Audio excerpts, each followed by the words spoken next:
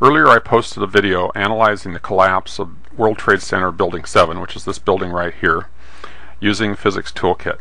This is a remake using a much higher quality version of the video. What this software allows us to do is take a video, and as we step through it we can put a marker on some point and follow it through the video. Okay. These markers then are cataloged in the data table and can be used to create graphs and do analysis.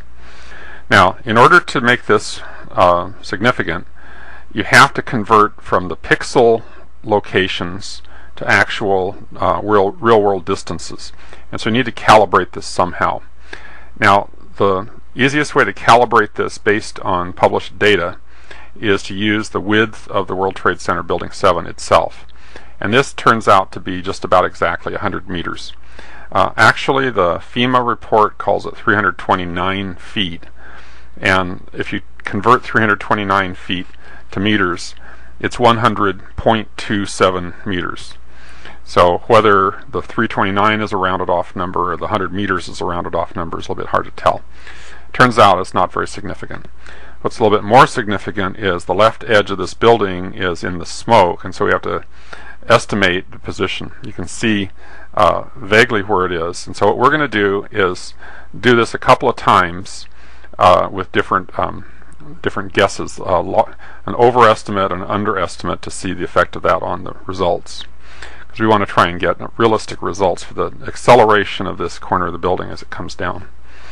Okay, now I've already placed the dots because that requires care, and so I've used a magnifying glass and I've used a consistent criterion. So like for instance, look at the cursor, and when the cursor is on a dark background it looks sort of white, and on a light background it looks sort of dark. And so I went down until the first place where it turned white, and I used that each time for the location of the pixel. So I tried to be right on that corner in a consistent manner. Okay, let's go through and estimate the distance across this building. So if I just let it turn white there, what I need to do is click the scale, and then this will allow me to place the calibration mark. So if I go from there and I come across to, I'm going to go a little bit long this time, and let's come out to about here. So that's sort of beyond, that's actually pretty much dead on, I think. I'm using right in here I'll go with what looks like it's an extra pixel or two, I think.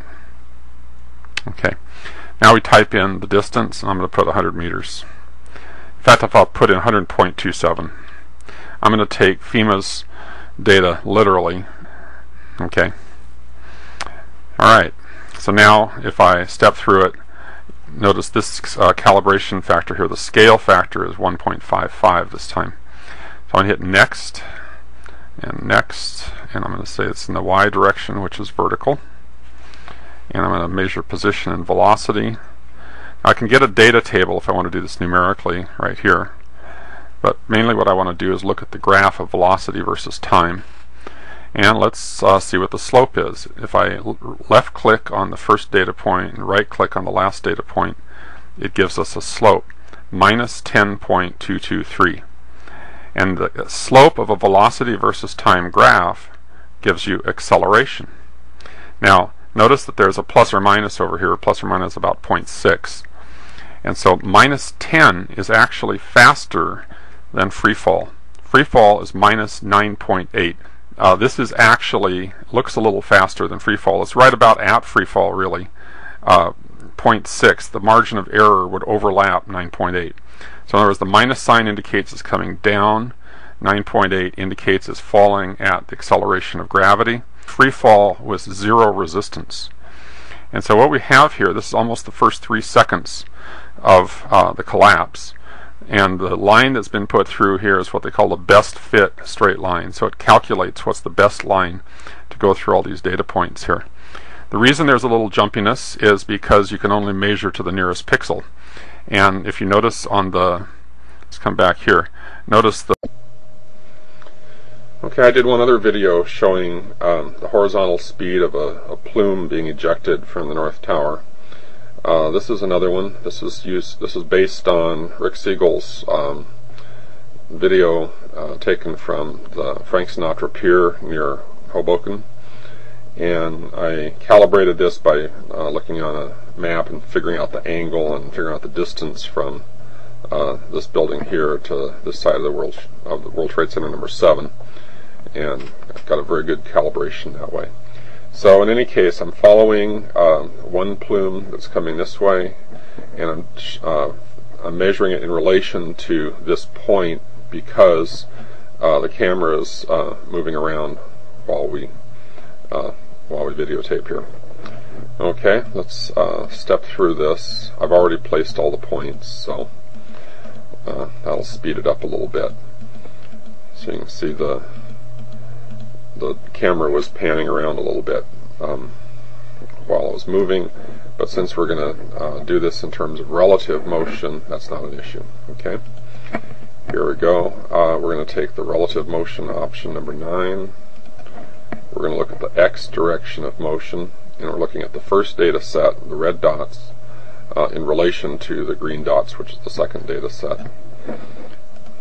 And I'll just take position versus time, and the slope of that line would give us the velocity. Alright, and so here we go. This is position versus time. The second graph shows the same thing, except it's using displacement, and it just sort of spreads the data out a little bit better. So let's use this one. The slope can be calculated here, and let's move this up so we can see it. Okay, the slope that we got here, fitting the data, is 31.9 meters per second. Let's bring up the calculator. Okay, here I have 31.9 meters per second. That's our speed in metric units, 31.9. And then if I go times the stored constant here, it says memory recall, and say equals, comes out 71.35, so upward of 70 miles an hour. This is very consistent with the other ejection speed from the other video. It's a different plume going in a different direction, still from the North Tower.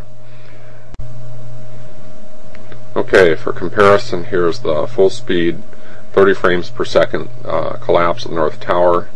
This is from Rick Siegel's video footage. On the left you can see the ejection that we tracked, and that's where we got this 70 mile an hour result.